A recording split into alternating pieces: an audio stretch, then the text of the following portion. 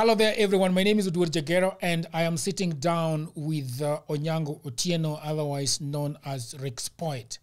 Now, a couple of months ago, or just about a month ago, right? A month ago, Onyango posted something on Twitter, and he was talking about how to take care of the women or the ladies that come over to your space or your house. And specifically what he said, that he usually stocks sanitary towels, sanitary pads, or just pads, so that a guest that comes to his house can be able to help themselves during an emergency or a crisis. Yes. Yeah? And there was a lot of backlash. I think the backlash was almost 99% from men, and then a couple of ladies, maybe let's say a quarter of the ladies were not very happy with the post that he put out there. And I think personally, I don't understand why there was so much backlash about it, because when Onyango Ricks put that thing on Twitter, there was something that it reminded me of the way he takes care of his house, basically. But then we are going to talk about that, and I think Onyango is going to be giving a lot of context around why he said that and why he believes in that. We are also going to be talking about having children, right? Mm-hmm. Yes. Why Onyango does not want to have children, and why I also have a very strong opinion around having children and how many people have. So, Mr. Onyango, thank you very much. We are going to talk about this. The first thing that I have been to your house several times. Yes. And I have not, I saw some pads. But then, to be fair to you, you know, and this is not because we're friends. Of course. I also got to have a clean and used toothbrush. Yeah, the day you needed one. The day I needed one. Yes. And there are a couple of things that I've needed in your house. The last time, nilipigwa sana FIFA, and I was having a serious headache. Yeah. And I got, painkiller. Yes. So it's, I have my reasons why I think there was a backlash, So for me, I feel like, so let's talk about men who had a backlash and why I think they had a problem. So since the dawn of feminism, since the dawn of men being called dogs, called trash, and told a million things to do in order to be men, the men that I talk to are very tired, sort of angry about being told things to do. They're tired of that. There is a lady who I had a conversation with during that furore about your post. And this is what she told me, not verbatim.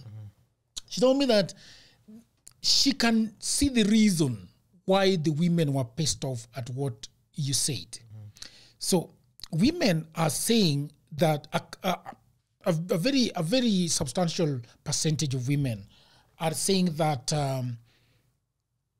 the men are no longer interested in relationships with women, and this category of women feel like men have been beaten too much, and they have been told, do this, do that, do this, do that, and they are sort of confused about it. And so what you see with the men is that they have sort of taken several steps back and are no longer interested in relationships. They are no longer interested in building that community or starting a family.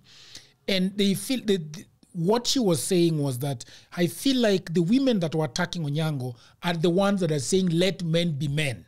Mm-hmm. You get? Mm-hmm. So that was the idea. If you ask me about what I think about that, so I feel like, so what I want us to do is for you to give context and explain why you feel like, why is it important? Because another lady was saying that if Onyango is my boyfriend, I should be able to leave my pads at Onyango's place. And then when I have a crisis, I can go and use them. The other question that does not answer is, how about if you're not Onyango's girlfriend and you end up at Onyango's place? You know? So those are the dynamics. So probably what is the story?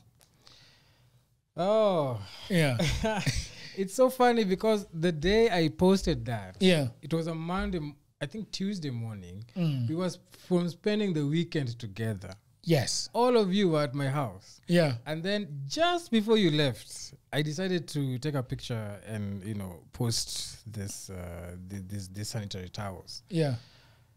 Now, there are multi-layered reasons as to why, and it's not the first time actually, and you know that I've posted such a picture talking about. I wonder why the second one was met with such kind of reaction, and the other one was. Well, even the other one, it was there. You may not have caught it as much, but this one was way bigger, of course. Yeah. Now, you were in Mombasa going for a TEDx. All this thing was burning. The house was burning when you were going to Mombasa to do this TEDx. And I was very afraid of what is going on in your head, whether you were still having it together, Nah, I think for most parts I was okay. It's just that, of course, some of this energy gets to you because there's so many, like thousands of people actually are on your mentions talking about things they know nothing about, accusing you of things. There's somebody who even fabricated a story that I have a child somewhere. Yes, to which immediately said no. Yeah, and there's a guy who was telling me that how can you be so sure that Onyango does not have a child? I said to them that I might not know if Onyango is having a child outside, but I am sure Onyango can be a deadbeat. Oh man. that is something I was sure of. You see, it was so interesting. It was just interesting to see. But then again, we are going to answer that question, Onyango. We are going to answer those questions. But then you have said something that is important. Yeah. And dealing with, before we get to that, honestly, I have never dealt with so much backlash in my life on social media in that scale. Yes. You dealt with the Sunday with the Nation media one. Yeah, it was bad. And this was coming just 4 or 5 months later. Yeah. So, and I was talking to Agak, and I was telling Agak, how do you sort of have a layer to this? Is there a defense mechanism that you can employ to, for example, what would you tell somebody that is getting this kind of backlash and they have never gotten it? Because I feel like if you've gotten 5, 6, 7, 10 of them, you are different from somebody who is experiencing at the same time, for the first time. Yeah. Well, I wouldn't know what to tell somebody because I'm very grounded in who I am. I don't go online to just say things I can't back. Yeah. I know what I'm saying. I know where it's coming from. If you ask me why, I will tell you, I will explain to you the mechanics of my stories and my communications, you see. And so, as you know, some people insinuate I'm looking for likes, I'm looking for attention, I'm looking for all these things. But it's the conversations that come out of these posts that actually tell you who we are, where we are as a culture, as a society. And I'm a storyteller. For a storyteller, I do not have responsibility over how you will interpret what I'm writing, how I'm saying it, okay? It's my responsibility to communicate. And for me, I choose to go to that place that we feel very uncomfortable about as a culture, as a society, okay?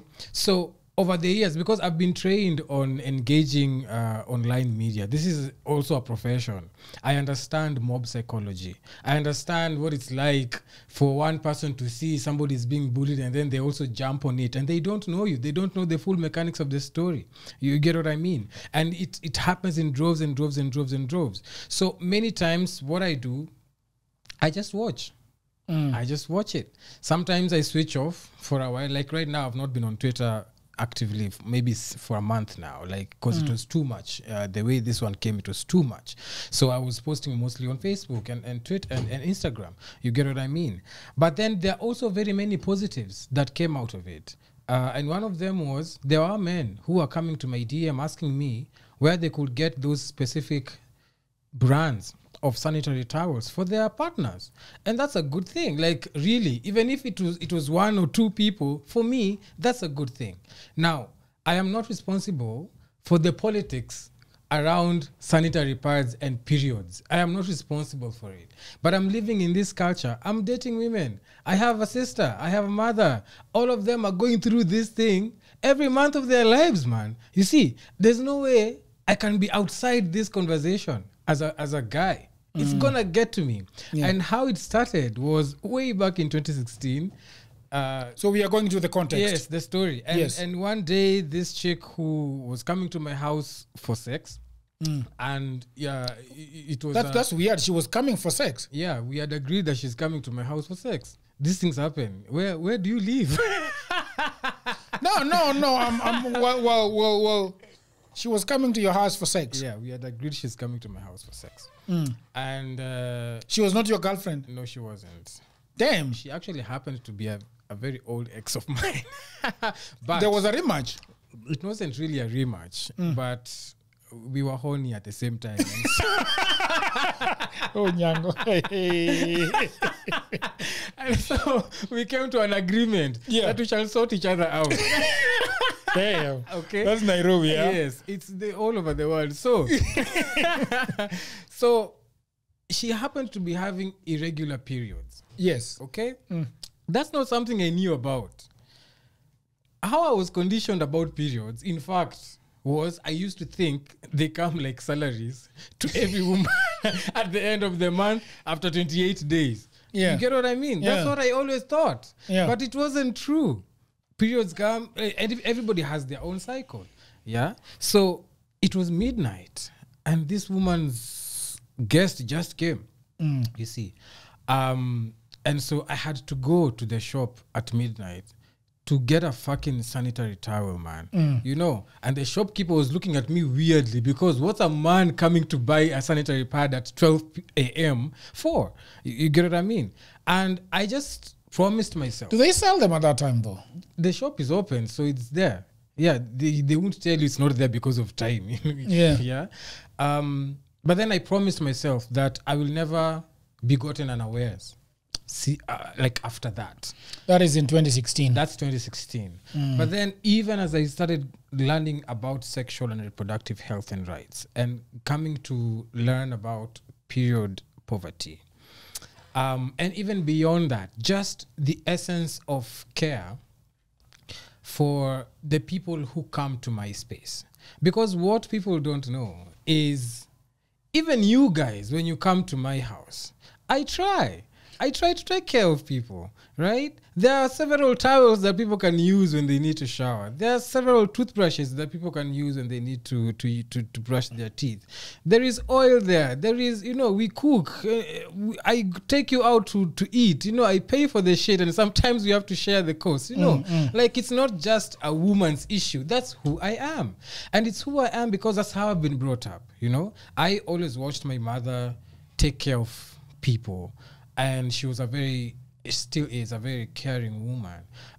Any guests that came home, it never mattered whether you knew them or not. And I saw this in Ugenya as well. Like strangers who are just traveling and they needed water. And they'd be given water and they'd go on with their journeys. So for me, the biggest conversation about that tweet wasn't that I want men feel overextended or men feel like it's too much for them and women feel like this is just their own thing. I feel like generally still as a culture, we do not put the element of care in our relationships, even in our friendships. Like it's just not there.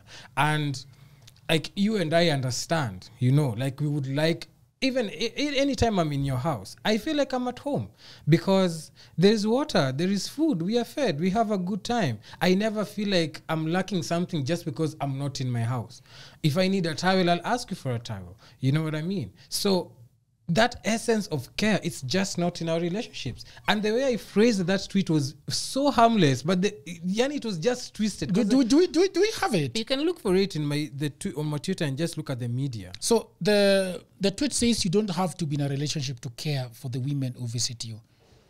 And I feel like the interpretation to this tweet is like, sadly, you are talking to men. Were you talking to men? I think so. Yeah. Yeah, I think so. Because of the context of the picture. Yeah. Yeah. I was talking to men. Yeah. So what heterosexual men, for that matter. men who like women. Yes. Men who like women. Fair enough. So that was what that is the so you have Panadol. Actually, you don't just have pads. Is pads related to is Panadol related to pads?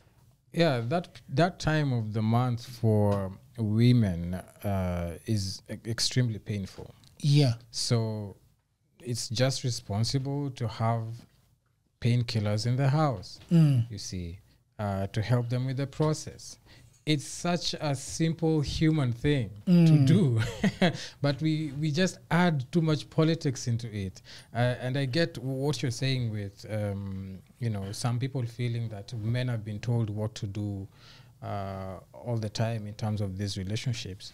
Yeah. But what I'm just offering us is to overhaul the politics and look at each other as people. You see, and that means we all have to do the emotional labor of understanding how we got here and why relationships are as crazy as they are today. You get what I mean? I never want people to have anxieties when they're around my house, in my house. Yeah. Even outside, like in relationship-wise, I don't want you to be anxious when you're talking to me just because you think I won't understand you or I'm bashful or all these kind of things. All of us want to be understood. That's just it.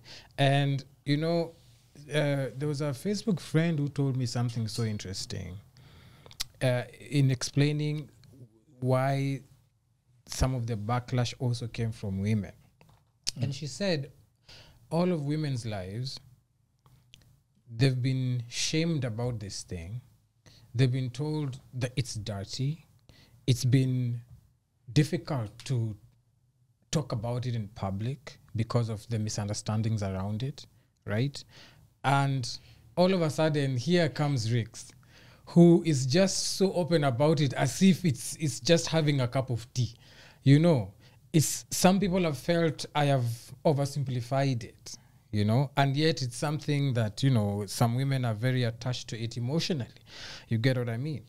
And at the same time, I also understand the complexities surrounding masculinities, especially around the role of men in these relationships and the standards with which they feel they are, quote unquote, forced to adhere in order to deserve love or affection from the women that they want or the women they like. Socialization Yes, around people being told that this is dirt.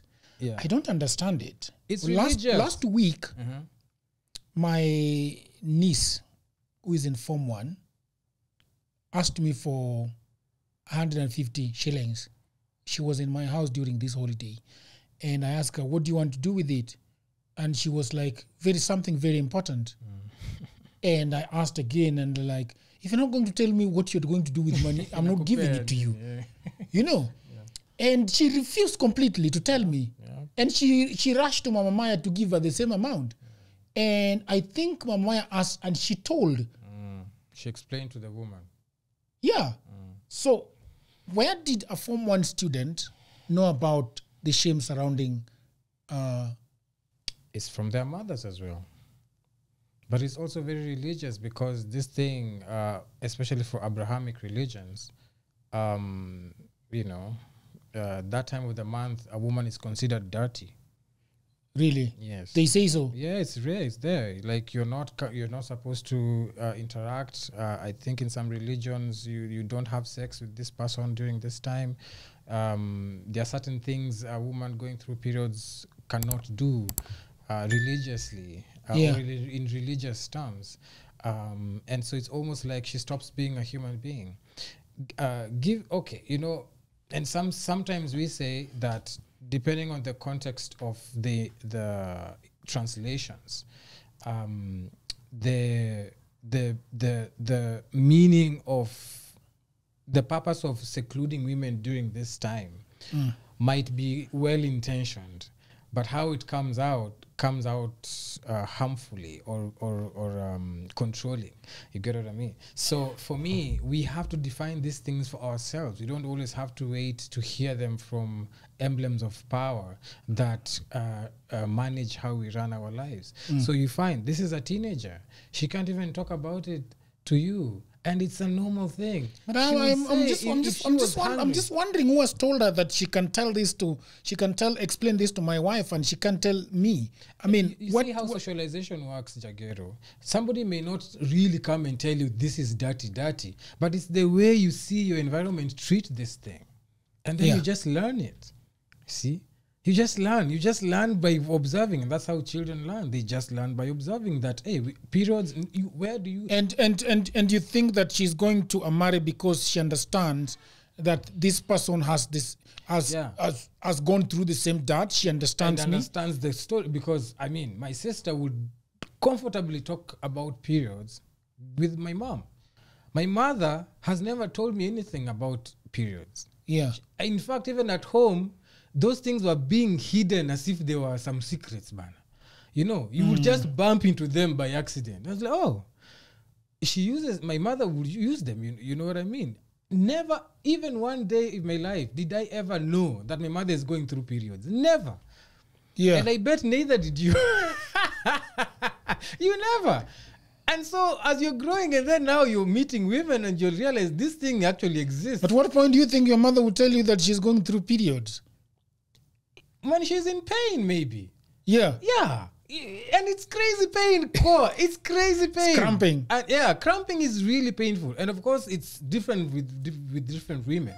But some of that stuff is really painful. But you see, in our culture, we don't give space for that. For women to express this pain. For this space to even exist.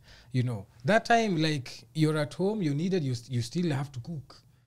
You know? You still have to show up to They work. said that women should not be president because what do they do? How do they make decisions when they're cramping? Now, things like those. Now, seriously, how can we reason like that as human beings? How can we reason like that? Surely, you get what I mean. So it is in the culture. People learn it. Girls learn it. Boys learn it. Yeah. And then you say, oh, so if a woman is on the street and she spots her dress, you know, she would feel like she's very she's very insecure, and people will also look at her funny instead of trying to help. Yeah. So you find most likely it's a woman who will come with a lasso to cover her. Yeah. But men would want to shy away many times. Yeah. If we normalized these things, it wouldn't be even a conversation. Do you think women want to normalize it? I think there are a good chunk of women who are still in the shame. So there's fear. Yeah. They may want it to be normal, but there's fear. You just don't know. It's almost the same conversation that we were having the other day about if you're a man and the date or the woman you like earns more than you. How do you go about it? You want it to be normalized for it to be okay. But you're like, what's going to happen in this thing? Normal. Let's talk about kids. Yeah. You want to go for vasectomy. Yes. I don't know why you are still shying away from it. You rudely told me that you'll go when you want. Why are you being in a hurry for me? Yes, exactly. You know? Yeah. So about kids, I have my reason. So a lot of people have asked me why why I'm only stopping at one kid. Yes. And the recent one is last week. I was having a meeting with a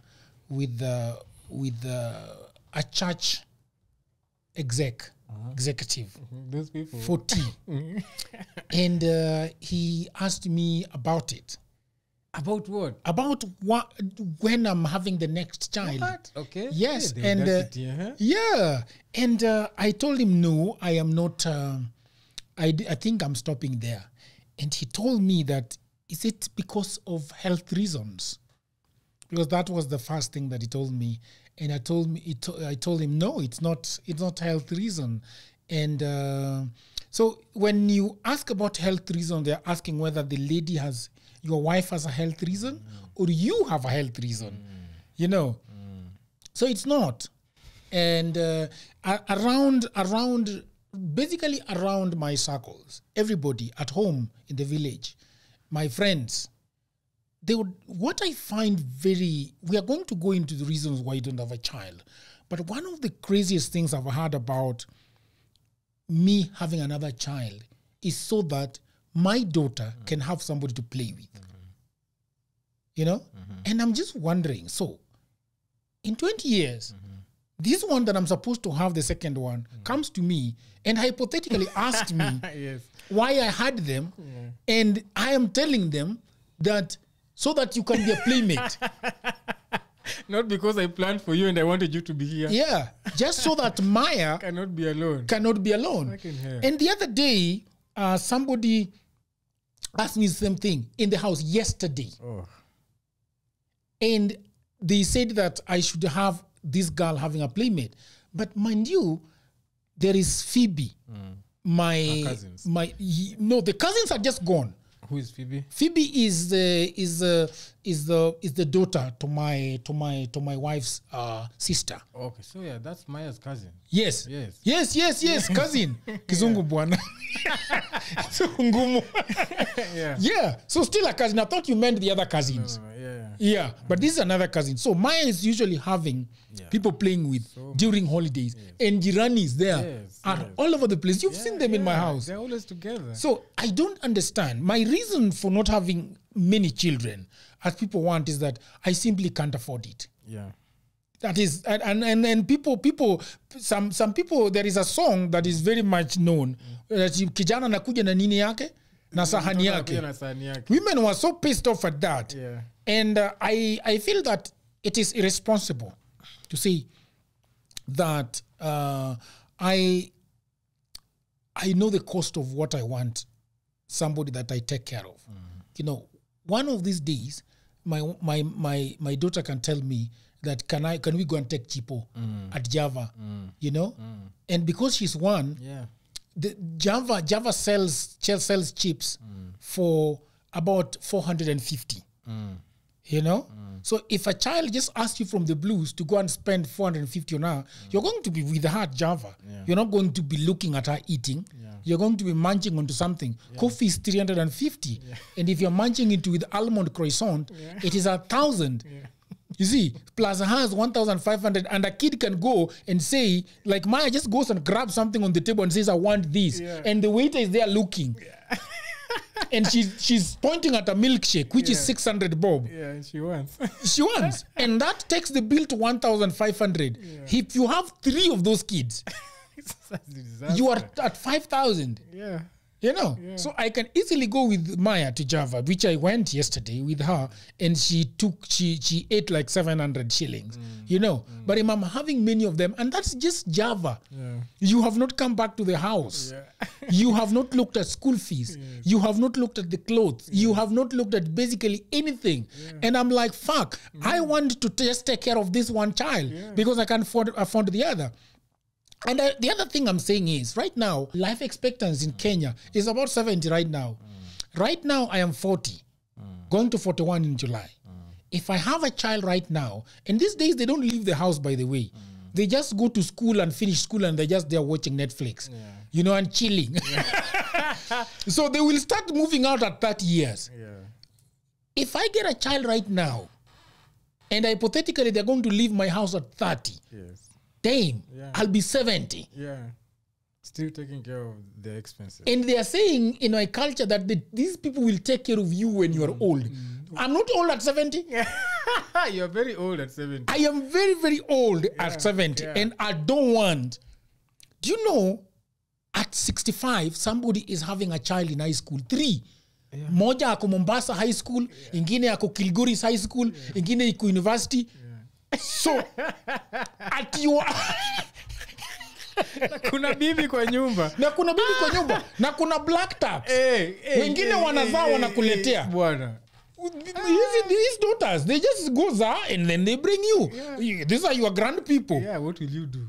There's nothing you can do. But anyway, that's my story. And that is why I'm saying, Mimi, my life, I just want to be at 50. Yeah. We are adults. 3 adults in the house. People are saying that who is going to take care of you when you soil yourself? But I'm saying it is all right. Yeah. After enjoying myself, I can soil myself. For sure. So why? So I want to talk to you about. I completely disagree with you. On what? On cutting your balls off. Yes. You are calling it what? You are calling vasectomy. That's okay. So me thinks that you can always do these things the other way, but you can do it your way. What are you saying? Why do you want to do vasectomy? I mean, you understand the reason why I don't have kids. By the way, if my wife leaves me now, the reason why I don't want to go to the vasectomy, if my wife leaves me now and takes off with my only daughter, and I can only see them on Instagram, with another man in Mombasa, and you know, to kill yourself. And I have this woman coming to me and telling me, Jagero, mi nimekupenda lakini nataka kamtoto. I can always have something in store. Kwa engine. Fair enough. I understand. Wewe kwa nini unataka kuzua? Why do you want to? Yeah. Honestly, you're having this conversation with Goofy when you were driving to Nakuru. Goofy also I hear doesn't want children. He has already, he procured a vasectomy a while back. Procured? Yeah, him is done. Shit. Yeah, and it's happening. It's common. It's not like at his news. Do you know Mary Stopes last year made a call that they are giving a free service for vasectomy? And that was very controversial. Exactly. Because people were saying that you are giving me vasectomy for free, but you can't reverse it for free. But you're going there because you don't want children.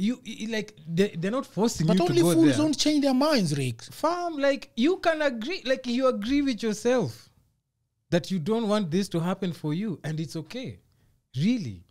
So if that is an arrangement, an agreement you've had with your mental faculties, right? And you go ahead and do it, it's not out of this world. It's really so simple. It's not out of this world. But I feel like we are very attached to children as a culture. Because of that very reason, they ask you, so who will take care of... My mother has asked me the same question. So who will take care of... She's having sleepless nights right now because of the same thing. Who will take care of you when you're old? That's why I want to work more to get people who can work for me and take care of me during that time. Because children are... We don't... Whatever they will be. Yeah. Children, you can employ a nurse. Yeah, I can. And pay them 10,000 per week. Yeah, and I'm totally okay with that. Yeah. But I have peace of mind. When we were in school, they used to ask, one of the reasons they'd say that why Africans were having many children. They'd said children acted as a source of labor. Do you remember? You remember that? Yeah. The children act as a source of labor. It's an answer. It's an answer. Yes. And the other thing was, it was a symbol of wealth. You see? Dowry. I don't operate... Dowry. No. Having many children as a symbol of wealth. Dowry is something else. No, but a single wealth means that when they're getting married, you can be given 100 cows. Okay, there is that. But also just... as a prerequisite of having many children, you see, that the source of wealth, it's a symbol of wealth that you're able to, expand and all these things. But also, I feel like there was just too much dick measuring also. The more I'm having, the more powerful I am as a guy. It doesn't make sense to me. So in my story, having grown up in a very problematic home, my parents were just vicious to one another for too long. Yeah. You see. I witnessed traumatic things at home. I also still have nightmares about those fights they used to have. I watched too much blood at home. People were fighting about everything and nothing. you know, from women to sex to money to my homework to I don't know who I played, you know, like it was just too much. And now I even took up the role of parenting my own parents, because I'd be the one now trying to make them to think like adults, like, oh, this one we can't do like this one you guys need to think. That it was for so long. And then I also had my siblings, and I had to shield them from the emotional chaos that was going on between my parents. And all that while I was alone as the firstborn. It was just too much. You get what I mean? Now, when I began therapy, Jagero, in 2017, I actually realized how messy that home really was and the real effects it had on my mind, you know, because the psychosocial effects of growing up with childhood trauma are immense. They are immense because you struggle in relationships, you know, by many times you find that firstborns who grew up in this kind of homes also take longer to settle generally in life. You know, you take longer. In fact, you find that if you're a firstborn and then there are kids following you, you'd find that the secondborn kwenda chini, they advanced faster. Because there are things you had to hold on for longer and you had to heal from them longer.